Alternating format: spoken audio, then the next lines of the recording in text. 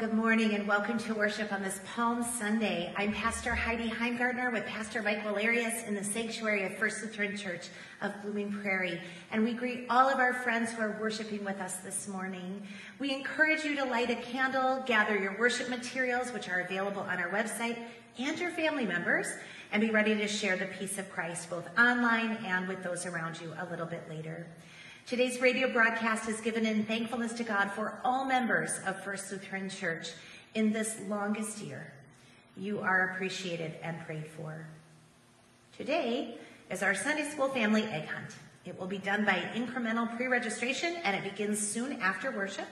Students, we can't wait to see you, and we thank Miss Melissa and our Ed Board for this annual opportunity. She just told me this morning there are a couple of spots left to reserve. There's a Facebook event with a link right on our Facebook page. Sign up is required, so if you would like to come, please check that out and then take care of business, and then we hope to see you soon. Info about our soup suppers at home with Youth Mission Project, which concludes this week, and a bonus recipe for Holy Week, which is hamburger vegetable soup, submitted by Ruth Earl, are also available on our website and our Facebook page this morning. Holy Week worship includes a Maundy-Thursday Zoom home communion, along with a brief radio devotion and our communion milestone for grade 5. That will be a busy evening. We will have a noon Good Friday service that is brief on Facebook Live, and then limited indoor opportunities next Saturday and Sunday. So I ask all members and friends to please read your mailings and bulletins very carefully. We know there is a lot to learn and digest. As mentioned, with the Egg Hunt, pre-registration is required for any in-person worship next Saturday and Sunday. Our reservation system opens tomorrow, and the details for all of that are right on our website, firstlutheranbp.com. If you have questions or do not have access to the website, our office is open each weekday this week from 8 a.m. to noon. And then I would like you to know that however you worship this hybrid time, whether you're online, on the radio, or in person, you are valued. You are a treasured part of our community. There is no confirmation this week, and Bible study, please watch for emails about our plans over the next couple of weeks. In our prayers this morning, we remember those who are grieving losses in their families, as well as those celebrating and those who are facing serious needs, such as making medical decisions, quarantining for illness, and more. That list includes Tim Wasik, as well as many others, and each prayer, whether it be named or unnamed, a joy or a concern, has a ribbon tied to our prayer cross. We wish to give special happy birthday greetings to Betty Ingolson, our organist, who celebrated 85 years of God's grace yesterday. Pastor Mike is clapping, yes. Betty's fingers are as busy as ever. In fact, she will be in the sanctuary in a couple of days, faithfully recording new music for worship along with the rest of our worship and music committee. What a blessing she is for all of us. Furthermore, a little bird told me that Pastor Dick and Norma celebrated their 45th wedding anniversary this past week as well. Congratulations and blessings to you too.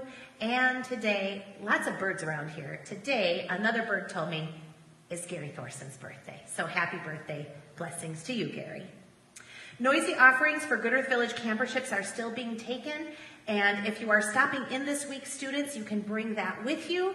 And adults, youth group members, don't forget your soup supper at home offering, which is our 40 Together Lenten offering, as well as the offering for our youth summer events. Thank you. If you are listening from far away or are new to our broadcast, we especially love to hear from you. So leave a note or drop us an email or a postcard. We can get acquainted. We can answer inquiries about participation in our mission. And in addition, we thank all of our listeners for your generosity in giving, whether it be online, by Dropbox, or by mail. So again, to follow along, to find all of the information I just mentioned, our digital bulletin and lots more is at firstlutheranbp.com. Today's musicians are all pre-recorded, and we thank each of them for their service to God. Our preacher today is Pastor Mike Valerius, and our assisting minister is me, Pastor Heidi Heimgartner. Our sound and video is done this morning by Judy Richard, Brian Hovland, and Paul Heimgartner. And now at this time, I invite you to take a moment for brief silence. Then please join in singing our gathering hymn, All Glory, Laud, and Honor, Palm Sunday. The hymn is number 334. We will be singing the first 3 verses.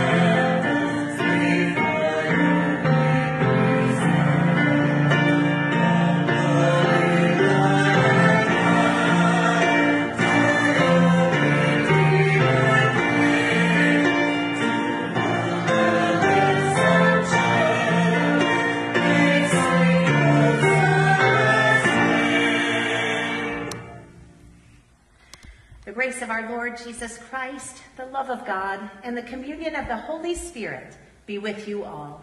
And also with you. Let us pray. Everlasting God, in your endless love for the human race, you sent our Lord Jesus Christ to take on our nature and to suffer death on the cross. In your mercy, enable us to share in his obedience to your will and in the glorious victory of his resurrection, who lives and reigns with you and the Holy Spirit, one God, now and forever. Amen. Our special music this morning is titled On That Day When He Rode into Jerusalem. It is sung by our senior choir.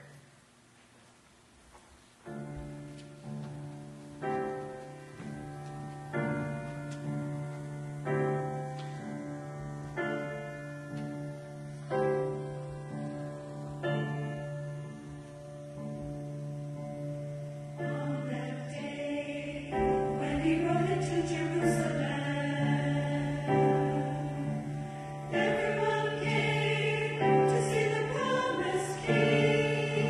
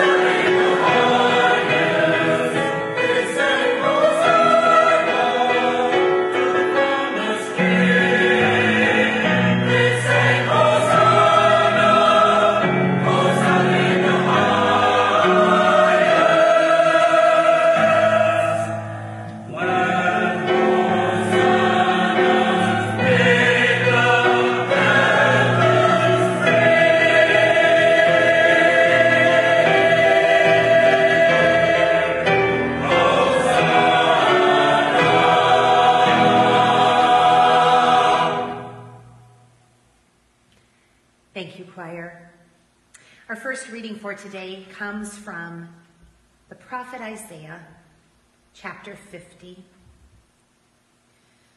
The Lord God has given me the tongue of a teacher, that I may know how to sustain the weary with a word. Morning by morning he wakens my ear to listen as those who are taught.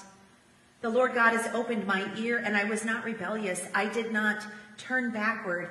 I gave my back to those who struck me, and my cheeks to those who pulled out the beard. I did not hide my face from insult and spitting. The Lord God helps me. Therefore, I have not been disgraced. Therefore, I have set my face like flint, and I know that I shall not be put to shame. He who vindicates me is near. Who will contend with me? Let us stand up together. Who are my adversaries? Let them confront me. It is the Lord God who helps me. Who will declare me guilty? Here ends our first reading. Our psalm for this morning is selected verses from Psalm 31. I invite you to read responsively with me. Have mercy on me, O Lord, for I am in trouble. My eye is consumed with sorrow, and also my throat and my belly. For my life is wasted with grief, and my ears with sighing. My strength fails me because of affliction, and my bones are consumed. I am the scorn of my enemies, a disgrace to my neighbors, a dismay to my acquaintances. When they see me in the street, they avoid me. Like the dead, I am forgotten, out of mind. I am as useless as a broken pot. For I have heard the whispering of the crowd. Fear is all around. They put their heads together against me. They plot to take my life. But as for me, I have trusted in you, O Lord. I have said, you are my God. My times are in your hand. Rescue me from the hand of my enemies and from those who persecute me. Let your face shine upon your servant. Save me in your steadfast love. Our second reading from Paul's letter to the Philippians, chapter 2. He writes, let the same mind be in you that was in Christ Jesus, who, though he was in the form of God, did not regard equality with God as something to be exploited, but emptied himself, taking the form of a slave, being born in human likeness, and being found in human form, he humbled himself and became obedient to the point of death, even death on a cross. Therefore, God also highly exalted him and gave him the name that is above every name, so that at the name of Jesus every knee should bend in heaven and on earth and under the earth, and every tongue should confess that Jesus Christ is Lord, to the glory of the Father. Here ends our second reading. Thank you, Pastor Heidi. It's time for our children's sermon. And so I'd love to visit with all the boys and girls and all the adults too who are listening or watching on Facebook. So I have this in my hand, and I wonder if you can see it on Facebook, and at home I'll tell you what it is in just a moment. It's big and leafy and green, yeah, and we wave it. It's a palm, right? It's a palm branch. This is, it's Palm Sunday today, so we use this to represent what sort of happened to Jesus. It's a way to celebrate. And the people around Jesus used this as a way to celebrate and show their approval and their love of Jesus. It's a weird way, I think, to show that you're honoring someone. We wouldn't do that, right? They were honoring Jesus as Lord and King, as Savior. But I don't know if they knew exactly what they were doing. I mean, they were honoring him, but they really didn't know the full honor that Jesus gets or needed. So these people were excited, and they started waving this. It's kind of like if you made a banner that said, "We love you, Jesus," right? And had all your names on it. Or if you dressed up with your shirt that said, "I love Jesus." This is the way. Or your Homer hanky. Good one, Pastor Heidi. Waving your Homer hanky. I was going to say circle me, Bert. But as a way to show that you're excited and that you're part of that team and that you want to honor this person. They thought of him as like this king, this person who was going to come and change everything for them. But it was only for one day. And then everything changed for Jesus. And so today is Palm Sunday, and we wave our branches and we yell hallelujah and we sing those words. But we know that it's only for a day, because in Jesus' life, things are going to change. We're moving into Holy Week now, and we're going to have Maundy Thursday. That's when we remember the Last Supper and when Jesus washed his disciples' feet. And then we're going to have Good Friday, where Jesus is arrested. He's no longer a king. The palm branches are gone, right? But we know that on Easter, we'll wave more than just palm branches to celebrate, because he truly is our Savior and King. So today, on Palm Sunday, we celebrate, even if it's just one day, Jesus as our King.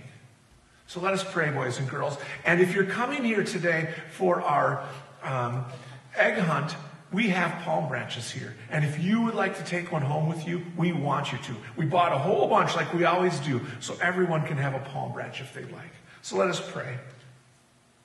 Holy Jesus, on this Palm Sunday, we honor you as King and Lord and Savior. And we know that this was the beginning of the journey for our souls, the journey for freedom for everyone. Help us not just celebrate today, but always that you are our Lord God. We love you, Jesus, and we thank you. In your name we pray, God. Amen. Well, thank you, everyone. We will now sing our gospel acclamation before we read our gospel.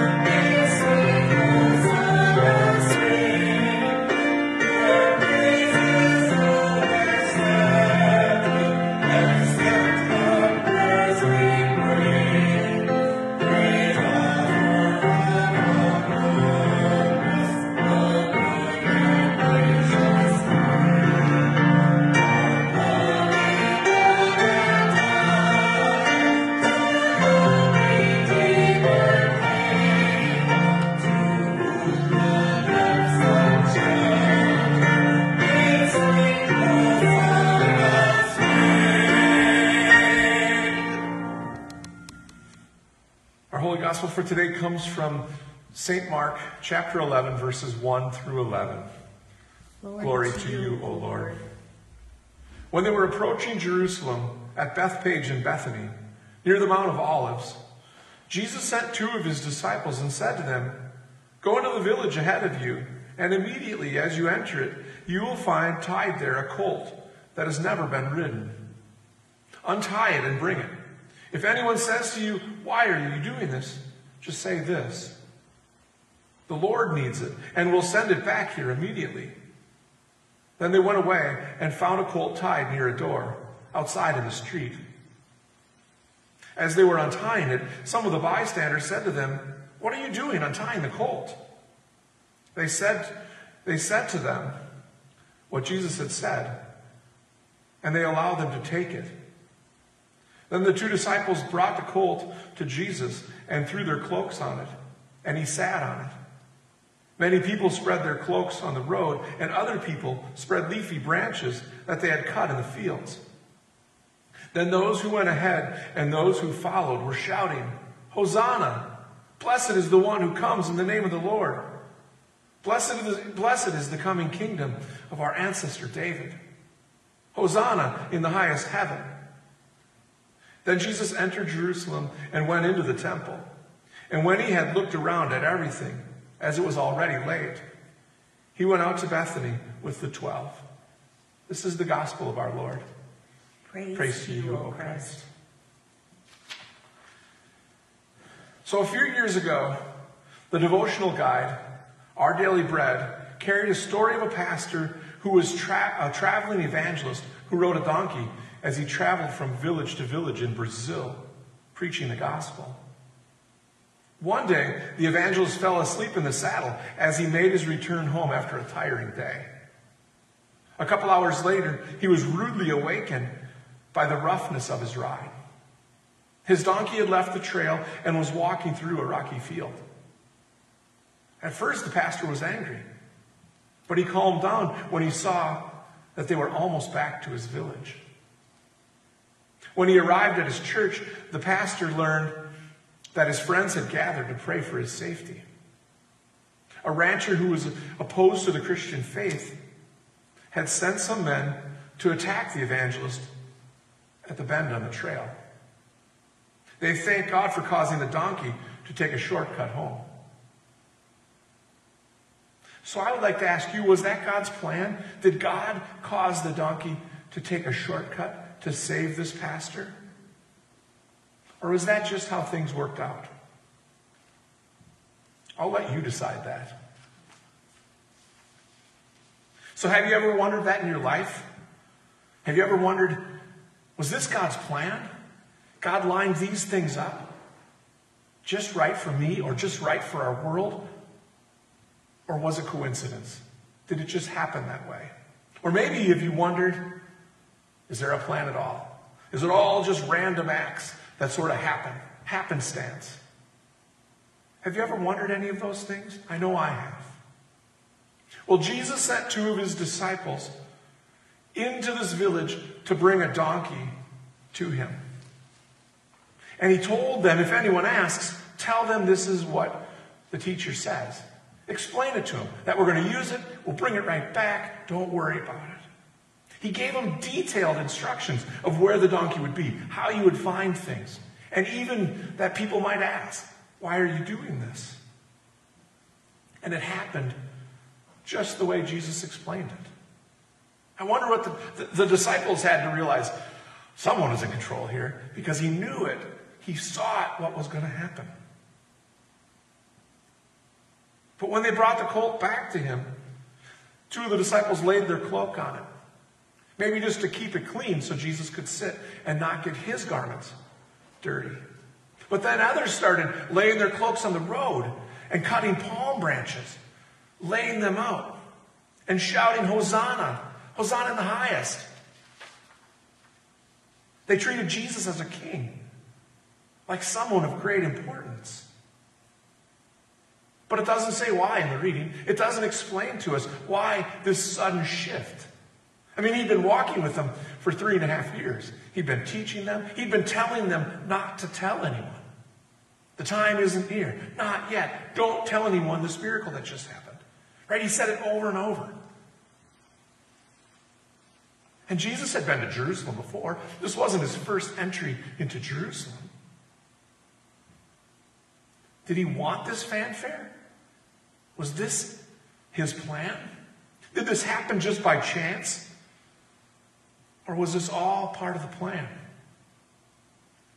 What's interesting, I think, is the crowd thought they were getting a new king.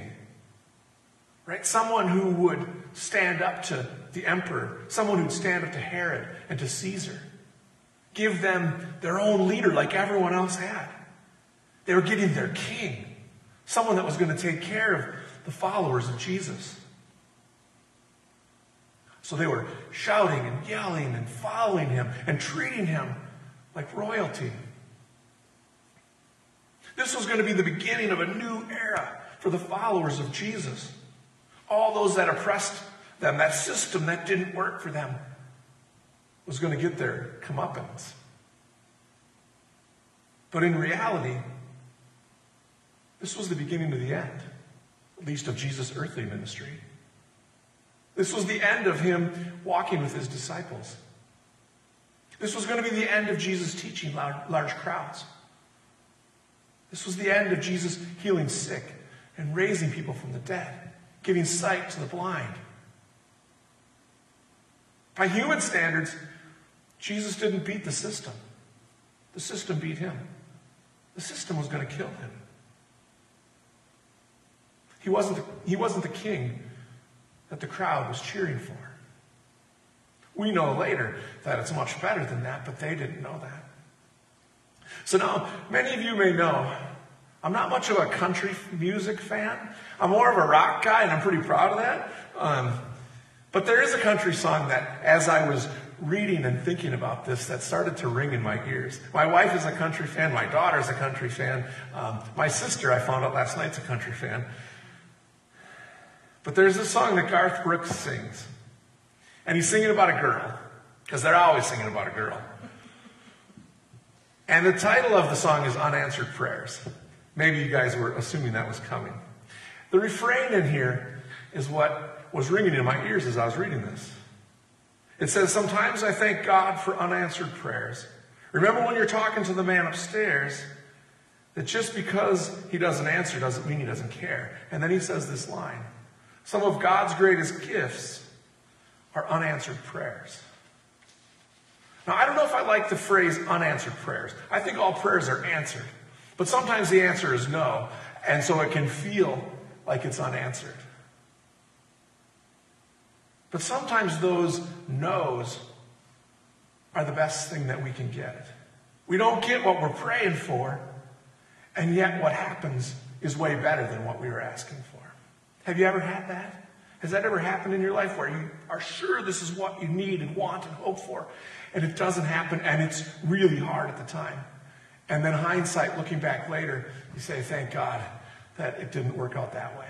That's what Garth Brooks was singing about, and I think that's the crowd celebrating Jesus as king is going to turn out to be way better than what they were ever expecting. See, God's plan and the crowd's plan are two different things. The people wanted a king. The people wanted to get what all those other people had on earth. They wanted to be treated like or better than the Romans or the surrounding people. They wanted a king, but they got a savior. And that's a huge distinction. Right? And eventually, or now, the disciples were going to be part of this plan. Excuse me. The crowd was going to be part of the plan. The colt, unassuming baby donkey, was going to be part of the plan. Eventually, Herod and Judas, Mary Magdalene, they're all going to participate in God's plan. Some people, even who are opposing this, are still going to be part of God's plan. See, and God's plan is still being worked out today in your lives and in my life. So I wonder, where do we fit? Where do you fit in God's plan? How is God working out his plan with you? There's so much going on in our world today, like always. We can miss God. We can miss God's plan. We can miss that God is working out details. And with all the violence that we're hearing about, there's been 2 shootings again in the last 2 weeks, and I think there was another one Friday night. People dealing with COVID, whether it's illness or whether it's getting vaccinated or whether it's frustration, sick of being isolated, sick of talking about COVID. There's children in desperate need at our border, and we don't know how to react to that. We don't know what to do with that. How is all of this part of God's plan? And how is it being worked out? And where are you in God's plan? I wish I could stand here and give you all the answers. But what I can tell you is God is working out the details. God is working all of this out for God's glory. He is our King, but he is our Savior. And so as you move into Holy Week, as we begin this Holy Week, with all of those Maundy, Thursday, Good Friday, Holy Saturday, and Easter Sunday. Know that God is working God's plan out for you and for me, just like he was with these disciples. So let us pray. Holy God, we put our trust in you and your plan for the world, even if at times we don't fully understand it. Help us as we move into Holy Week, and bless us as we celebrate Easter and the resurrection and your plan for our world. Amen. We'll now sing our hymn of the day, and we will tie our prayers for this week onto our prayer cross.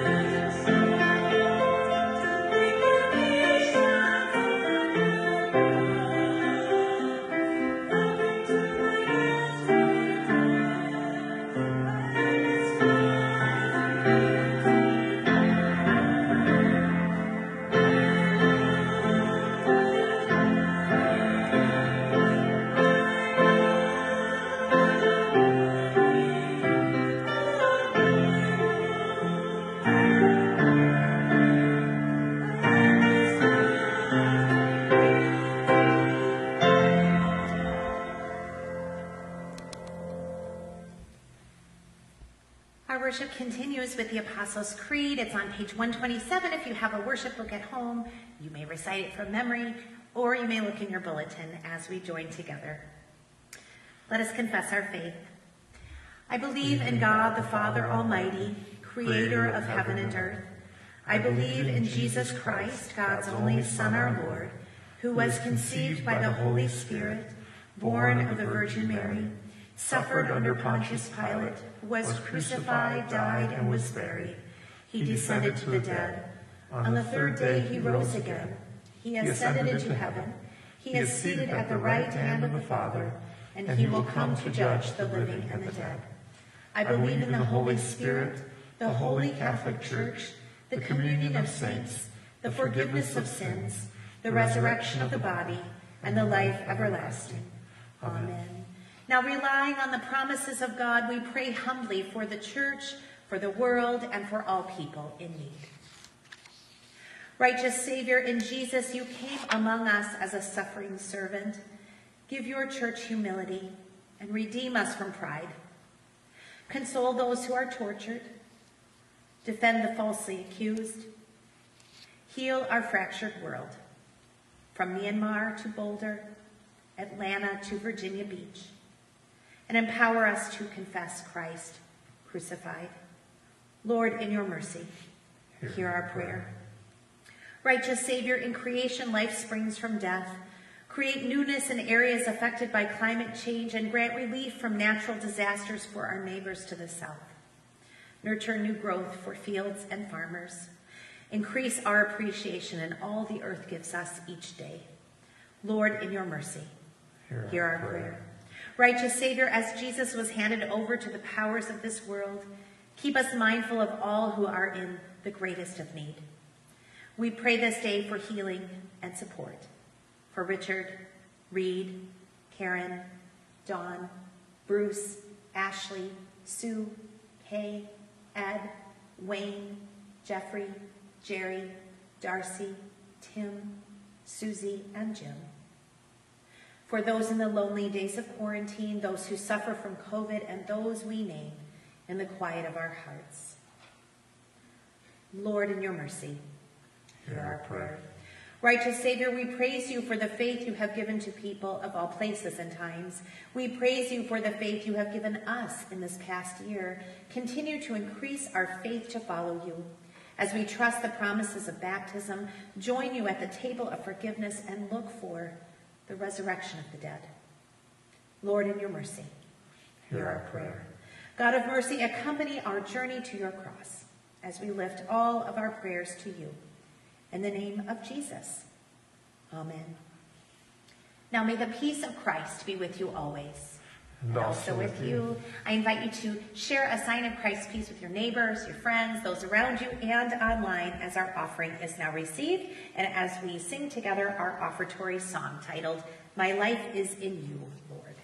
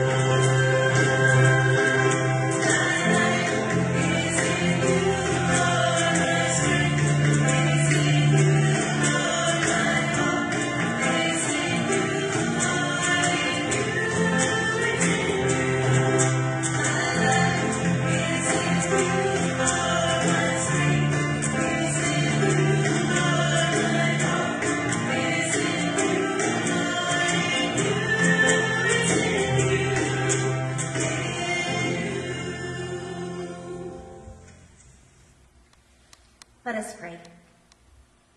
Faithful God, you walk beside us in desert places, and you meet us in our hunger with bread from heaven. Accompany us in this journey, that we may pass over from death to life with Jesus Christ, our Savior and Lord. Amen. I now invite you to pray with me the Lord's Prayer. Let us pray together. Our Father, who art in heaven, hallowed be thy name. Thy kingdom come, thy will be done, on earth as it is in heaven. Give us this day our daily bread, and forgive us our trespasses, as we forgive those who trespass against us. And lead us not into temptation, but deliver us from evil. For thine is the kingdom, and the power, and the glory, forever and ever. Amen. A reading of the Passion Story according to the Gospel of Mark. It was 2 days before the Passover and the festival of unleavened bread. The chief priests and the scribes were looking for a way to arrest Jesus by stealth and kill him, for they said, "Not during the festival, or there may be a riot among the people." While Jesus was at Bethany in the house of Simon the leper, As he sat at the table, a woman came with an alabaster jar of very costly ointment of nard, and she broke open the jar and poured the ointment on his head. But some who were there said to one another in anger, "Why was the ointment wasted in this way? For the ointment could have been sold for more than 300 denarii and the money given to the poor." And they scolded her. But Jesus said, "Let her alone. Why do you trouble her? She has performed a good service for me, for you always have the poor with you. And you can show kindness to them whenever you wish. But you will not always have me. She has done what she could. She has anointed my body beforehand for its burial. Truly, I tell you, wherever the good news is proclaimed in the whole world, what she has done will be told in remembrance of her." Then Judas Iscariot, who was one of the 12, went to the chief priests in order to betray Jesus to them. When they heard it, they were greatly pleased and promised to give him money. So Judas began to look for an opportunity to betray Jesus. On the first day of unleavened bread, when the Passover lamb is sacrificed, his disciples said to Jesus, "Where do you want us to go and make the preparations for you to eat the Passover?" So he sent 2 of his disciples, saying to them, "Go into the city, and a man carrying a jar of water will meet you. Follow him, and wherever he enters, say to the owner of the house, 'The teacher asks, where is my guest room? That I may eat the Passover with my disciples. He will show you a large room upstairs, furnished and ready. Make preparations for us there.'" So the disciples set out and went to the city and found everything as Jesus had told them, and they prepared the Passover meal. When it was evening, Jesus came with the 12. And when he had taken their places and were eating, Jesus said, "Truly, I tell you, one of you will betray me, the one who is eating with me." They began to be distressed and say to him one after another, "Surely not I." He said to them, "It is one of the 12, one who is dipping bread into the bowl with me. For the Son of Man goes as it is written of him. But woe to that one by whom the Son of Man is betrayed. It would have been better for that one not to have been born." While they were eating, Jesus took a loaf of bread, and after blessing it, he broke it and gave it to them and said, "Take, this is my body." Then he took a cup, and after giving thanks, he gave it to them, and all of them drank from it. He said to them, "This is the blood of the covenant, which is poured out for many. Truly, I tell you, I will never drink again of the fruit of the vine until that day, when I drink it new in the kingdom of God."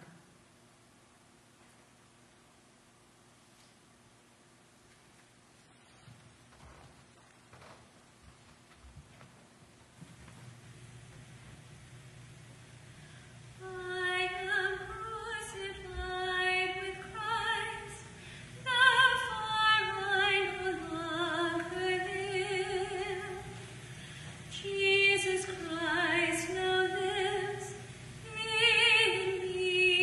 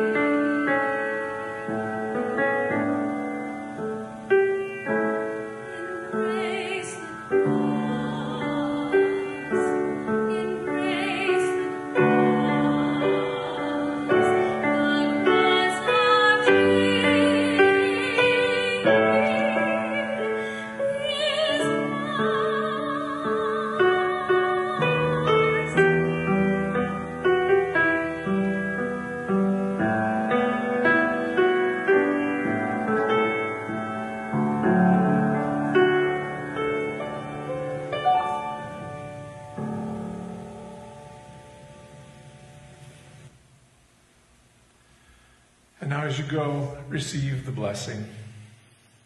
Our Lord is on a journey, and the way leads through opposition and misunderstanding. Jesus invites us to follow him. This journey leads through the night of Gethsemane and the shadow of betrayal. Jesus invites us to follow him. Our Lord is on a journey, and the way leads to condemnation and to give you, and suffering on a cross. Jesus invites us to follow him. May you be blessed with the grace to follow our Lord Jesus and to give him your lives. In the name of the Father, and of the Son, and of the Holy Spirit.